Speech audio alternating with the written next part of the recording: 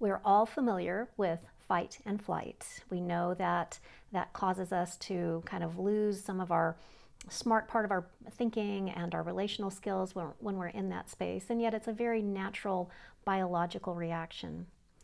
What is also a very natural biological reaction is something we don't hear quite as much about, and that is the freeze and the flock.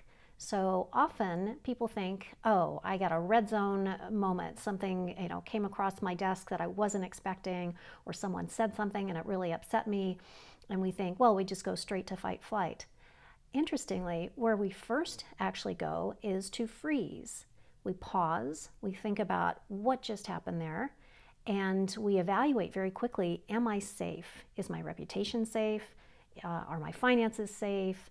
Is my schedule safe? Is my identity safe? All of these things, we just pause for a moment, and that's that freeze response. And that's actually kind of a good thing, because it makes us really focus in on what is happening and what do I need to do about it to be able to feel safe.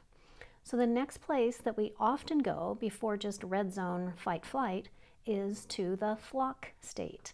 So flock means what it means, basically, that we move towards people. So when we have some sort of a surprise happening in our world, we move towards other people after we've stopped to evaluate in that freeze state. We flock towards the people that we either feel safest with or that might be closest to us. So think about it.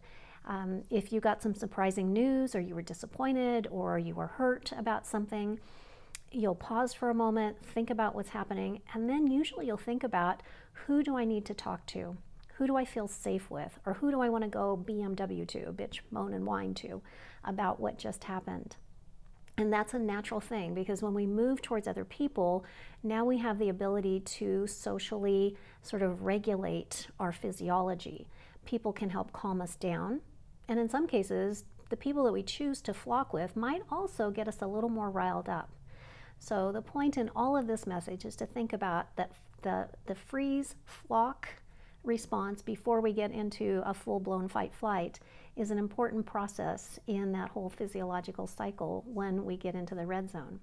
So give some consideration to, if you're going to be flocking, think about, who do I want to flock with? Who are the people that will be most able to help restore my body to regulate into a state where I feel calm, I feel alert, and I can bring myself back into that state where I'm going to have full cognitive prefrontal cortex functioning back in line, so that I can handle the situation in the way that is going to be the most strategic, the most relational, and the smartest.